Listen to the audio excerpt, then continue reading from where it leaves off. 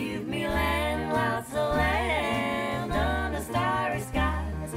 Don't fence me in. Let me ride through the wide country that I love. Hi guys, this is Kate. I'm back with you demonstrating another way you could use fresh wild garlic, which if you're lucky enough to have a little patch here and there near to where you live, could be a really nice way to get some fresh greenery into your life during this period of bizarre lockdown. I do hope you and yours are well and you're managing to find exciting ways to keep yourself busy. That's sort of what we decided to do really, is do a few little videos to, well, I was going to say add interest to your long lockdown days, but I think that's probably pushing it a bit. Just add some more content to your long lockdown days. So if you're interested, today we're going to be making a wild garlic and nettle soup. So packed with energy and iron and greenery and vitamins and minerals and all the things that you can read about if you Google what nutritional value do nettles and wild garlic have on the internet, rather than watching this video. So we're going to start with the holy trinity of soup bases. We've got 1 onion finely chopped, 1 carrot finely chopped, and 2 ribs of celery finely chopped. Adding to the mix, we're going to put in 1 leek, which has also been finely chopped, and 1 potato, which has been diced. The potato is there to largely thicken it up, but if you wanted to use something else and you didn't have a potato, I think a cup of rice would also work pretty well. So I'm going to pop over to the stove and show you how it's done. See you in a minute. So we are going to use quite a big pan, one with a lid as well, because we're going to need to let it simmer with the lid on for a while. The first thing I'm going to do is saute the stock base. So I'm going to just use a little knob of butter, put that into a medium heat pan. I'm also going to add a glove of oil as well. So if you add oil to the butter, it means the butter doesn't burn, and you get that lovely buttery flavour, which you only get from using butter. It's a good thing to use in moderation. So I'm just going to let that butter melt a little bit. And the first thing I'm going to pop in are the onions. So we've got 1 onion here, which has been finely chopped. And put those in. And just give them sort of a minute or so on their own. Just take on a bit of colour. So stir those around. And then to that, I'm going to add the rest of the ingredients. So we had 2 ribs of celery finely chopped, a carrot finely chopped, 1 leek finely chopped, and a potato as well to give it some thickness. 1 potato cut into chunks. So I'm just going to chuck the rest of that in now. And these little guys need to saute for probably about 15 to 20 minutes to give them a chance to soften. So we'll get them nice and sort of going now on a higher heat. Stir them all around, get them to take on a bit of colour, but you don't want too much colour. So once they're starting to sort of wilt a little bit and take on a bit of colour, I'm going to turn the heat down and put the lid on and leave them to simmer for 15 to 20 minutes.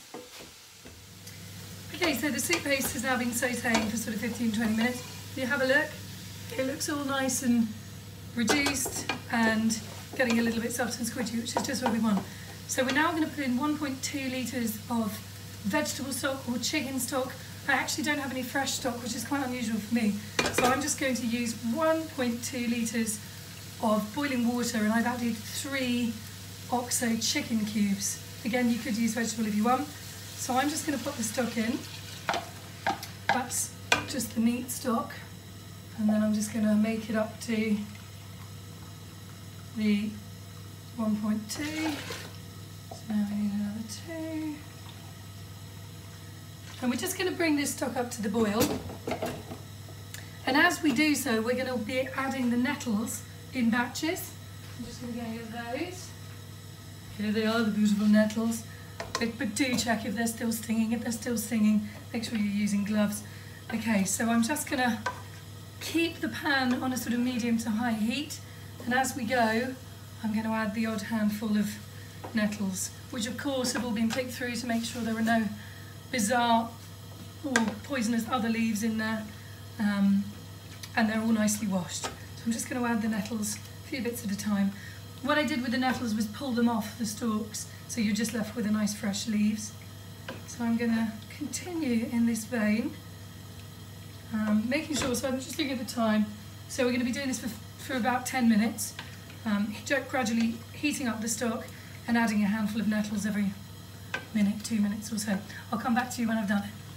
I've added all of the nettles now incrementally, and they're all now boiled down, and it's starting to look like a really lovely chunky sort of little soup, if you can see.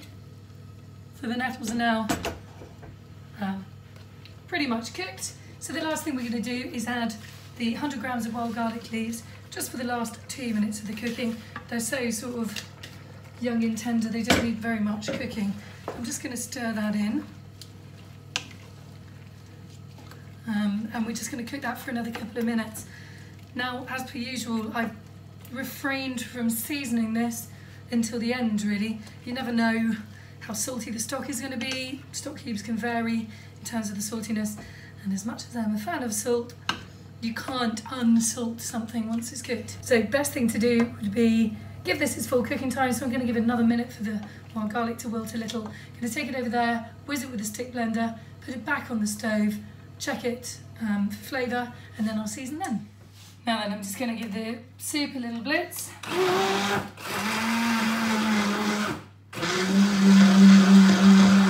The nettles are quite stalky, so this can take a while.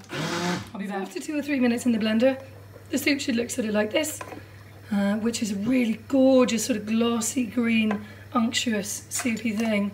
I'm just going to try it a little bit. It's really lovely. It's sort of a bit spinachy, it's very green and very earthy, so it definitely needs a little bit of seasoning. So I'm just going to add a little bit of salt there. And I've already added a little bit of black pepper to taste. You just got to keep trying these things, and everybody's taste is slightly different. It's absolutely perfect. Oh, I can't believe I'm not a millionaire. Oh, I can't believe I'm not a millionaire.